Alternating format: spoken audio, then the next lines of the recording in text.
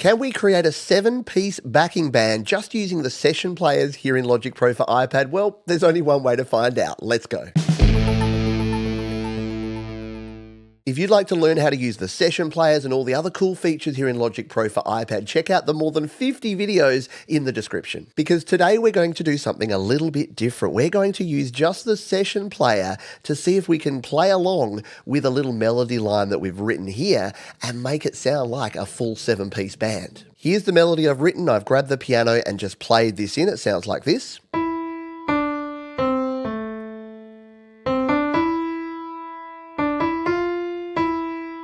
So just a little 8-bar motif that I want to build around. So let's see how many tracks we can create here with the session players to build out our band. Now, before we go adding our session players, why don't we change the lead instrument here to something a bit more fun? So to do that, we're going to tap on the browser here in the bottom left, and I'm thinking like a saxophone here. So why don't we search for sax and find one of our saxophones? I'm thinking the alto sax. What about this one here? That's a cool sound. So we've got replace on, so we just need to tap that one and then turn this off. And now we've got this saxophone. Does this sound cool?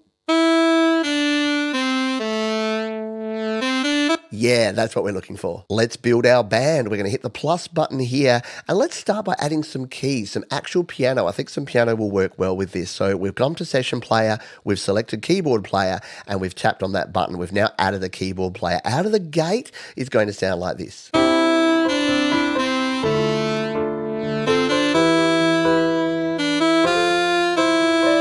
Not bad. You can hear there that just the default sounds pretty good, but we don't want this to be no default band. The whole cool thing about the session player is we can dial in and make it sound exactly the way we want. So let's start playing. We can tap here and decide whether we want this freely, broken chords, block chords, or arpeggiated. I kind of like the freely for this one. I'm going to use some other instruments for some simpler parts here. I am going to make the complexity go down a little bit and also the intensity down a little bit. I might put my left hand a little lower there and maybe my right hand a little higher so we can make all these changes. Let's reduce the amount of fills that we get here as well and the complexity of those fills. What about the left and right hand? I like the root only with a simple style here. Let's make our voicing up the top maybe just a 3 voice as opposed to the full tone, and let's give it a play and see what we've created.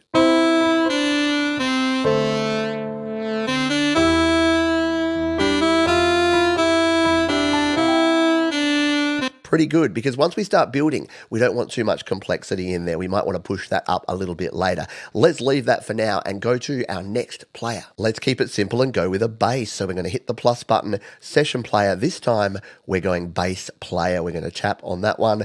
And here is our bass player ready to go. It's using the Pop Songwriter, which might not be bad for this. It's kind of a pop song. Let's see what it's got out of the gate.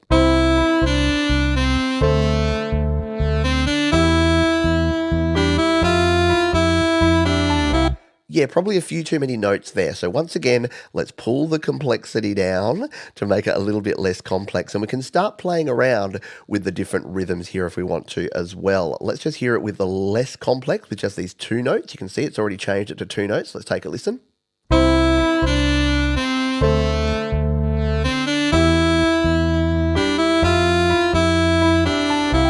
That sounds pretty good to me. Just simple. Again, if you're building out a band, you can add complexity later, but I'm going to keep it simple because we're layering up sounds here. Let's hit the details tab here and just see if there's anything we need to change here. Slides, we'll turn those down a bit. We won't need too many slides here. We'll add a little bit of dead note just to give it that feel there. And the humanize, we want it to be kind of on the grid, but we'll just add a little human in there.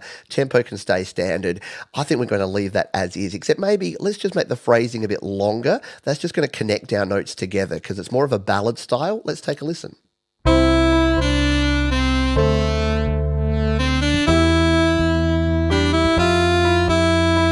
I think that's too much. So let's go back to medium phrasing on that one and move on to our next player. Keeping with the simple theme, let's hit the plus button and add a drummer. Session player, go to drummer and tap on this one. The new drummer here in Logic Pro for iPad 2 has been given so many cool new things. Let's see what the pop rock drummer sounds like out of the gate here.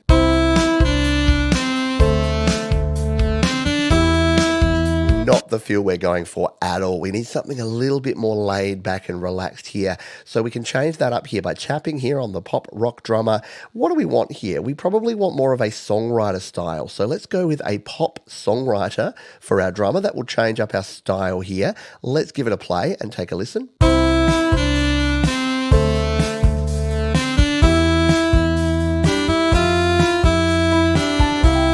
A little bit closer to what we want, but are you feeling what I'm feeling? That it needs to go to half time. Here's the beauty part of the session players. We can adjust that right here. If we go to the details tab, down here where it's got tempo, we can actually change this to half time. Really quick and easy. You used to have to change the entire tempo, like halve or double the tempo to do this stuff. Now, half time, and you get the same drums, but in half time.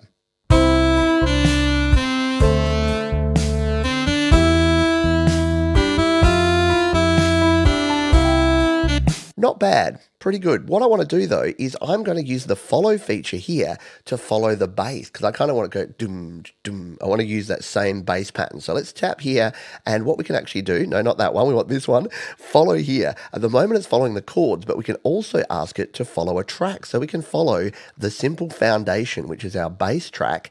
And now we get the drums sitting more in with that bass.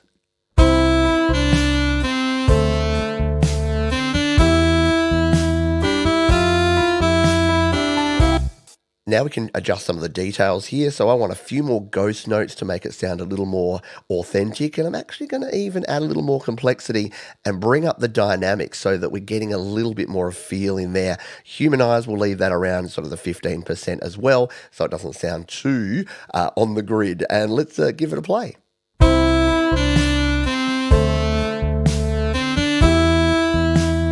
One more thing. I think we need to bring this up onto our ride cymbal. So we can actually tap right there on the ride cymbal, not that one or that one. There we go, on the ride cymbal. And we can choose what pattern we want here. So I think on the 1, 2, 3, 4, 1, 2, 3, 4. Let's see if this is going to work for us here with this ride cymbal.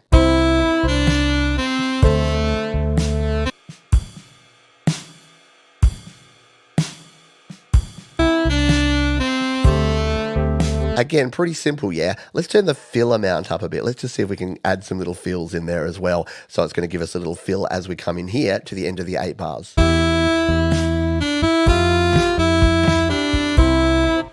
We're going to go with that for now, remembering we can tweak it later.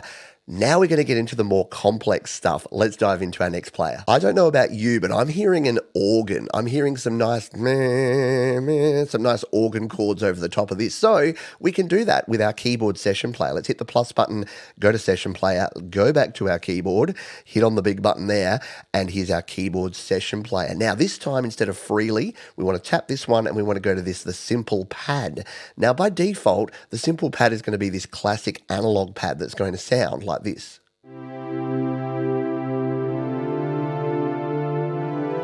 Not too bad. I want to break free, but we want to go with something different here. So to change up our sound, we simply tap in the bottom left. It's already going to be here in instrument patches. There's our search for sax. We'll turn that one off. And this time we're going to tap the search button, type in the word organ. And here are all of our organ options. I'm thinking like a jazz organ for this one. Let's take a listen. Yeah, I reckon that's going to be good. And now this time we'll turn off the insert instrument because some folks might like to use this method, which is to tap, drag, and dump on your track there. And that's going to change to our jazz organ. Let's listen to this now with these chords in isolation.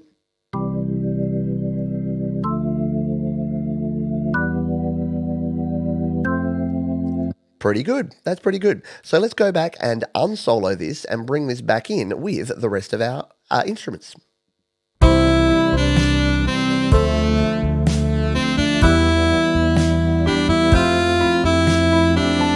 Not bad. I'd actually like it a little higher. So we can do that. We can move the hands here and just bring things up a little bit. And you can see there, it'll change the notes there. The other thing we can do is change here from the voicing. So the full chord at the moment, sometimes using the fixed inversion here can actually give it a little bit of variety as opposed to if everything's just playing its standard 1, 3, 5, 8 kind of chord, it gets a bit boring. So let's try a fixed inversion on this one and hit play.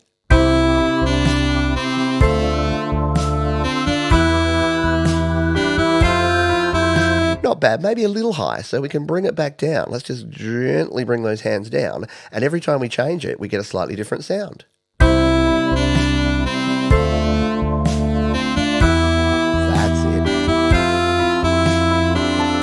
I really like that. So there's our organ. Let's move on to our next player. Now, I know we've got the bass here, but I'm actually hearing maybe some cellos as well, doing like a mum, mum, mum, mum to go along with this. So we can actually use the bass player to play some cellos. I know, cool, right? Let's hit the plus button here. Session player. This time we're going to tap and select bass player and open up a new bass player here, but we're not really going to use it as a bass player. We're going to instead change our instrument. To do that, we tap in the bottom left here, and we're here in instrument patches. We can hit the search button. Let's search out a cello, shall we? We'll type in cello, and there you go. We've got our mellotron. Could be interesting, mellotron cellos.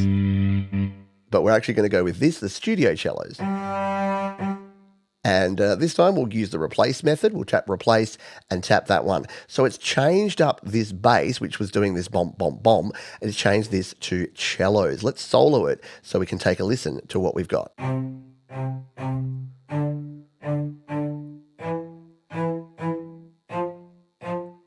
Not bad, right? We can change the rhythm of this. So at the moment it's dump, dump, dump. We can actually do a manual pattern. Yeah, this is where it gets more control. People criticize this because they're like, it's AI, it does everything for you.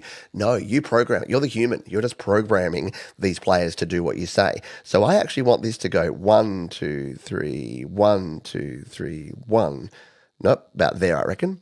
1, 2, 3, 1, 2, 3, 1. Let's see if I've actually got this right. So I want it to sound like this. No, I've done it at double time. Dump, dump, dump, dump. I think I did it more like that. Let's see if this is going to work. Yes, but this one has to be a little bit later and delayed. So what about this? Perfect. That's exactly what I want with this. So let's bring this back in with the rest of our track. And I think this is going to create a really nice texture.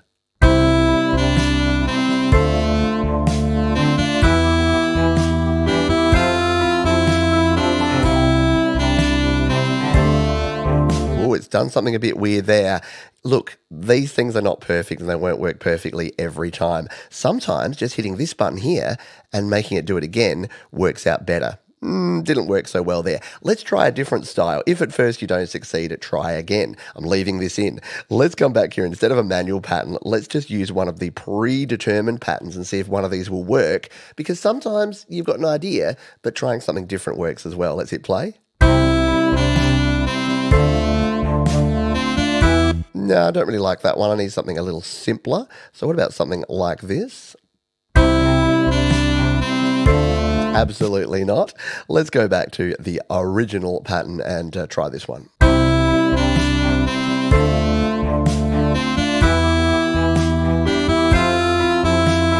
That's not bad. I think if we reduce the complexity on that one, yeah, there you go. Now we've got just the 2 hits, and this is more what I was looking for.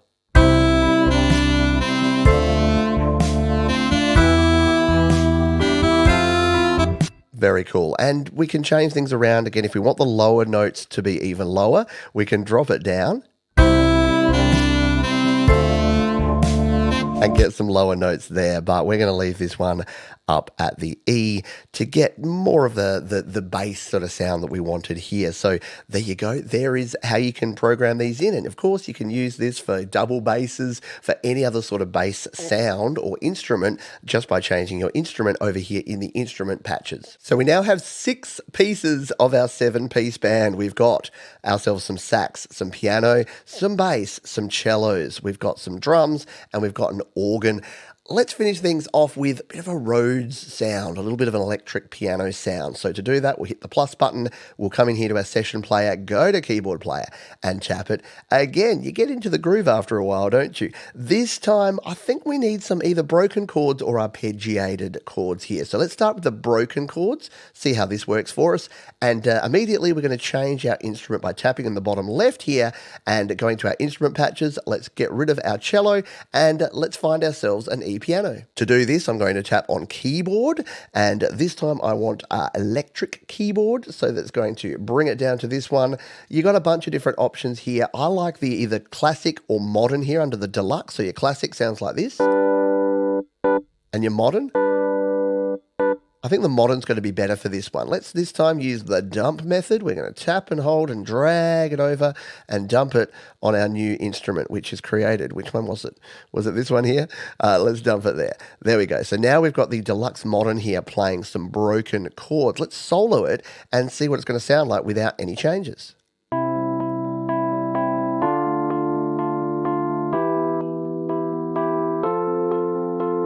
Yeah, probably playing too much, a little bit too busy there. So I'm actually going to move this and go to the arpeggiated, which is another cool method. And let's give this one a play.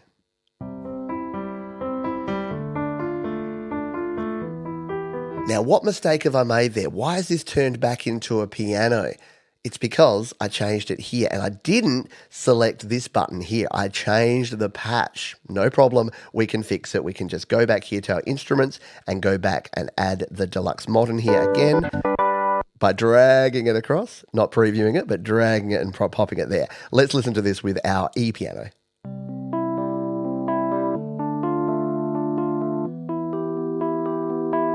Not bad, but here's the thing. I only really want that right hand. I don't want that left hand. Simple. All we need to do is take away the left hand. See, this is the thing. You can simplify things down. When you start using the session players to build up more than a three-piece band, you will want them to do less. Less is more with an overall arrangement. Let's play just the right hand.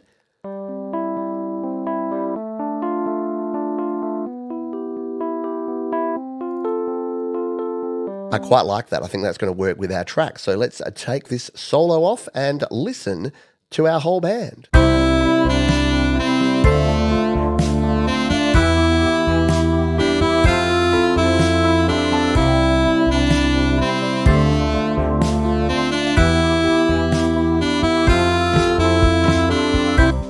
What do you think? That's just 10 minutes of poking instruments in here. Clearly, we can now come in and edit and adjust this. Now, I've added a chords track here, so it's using C, D minor, E minor, F. All of our instruments are following that chord progression. We can now add more chords. We can build out our song. And if you want to learn how to do all of that stuff, other videos in the description.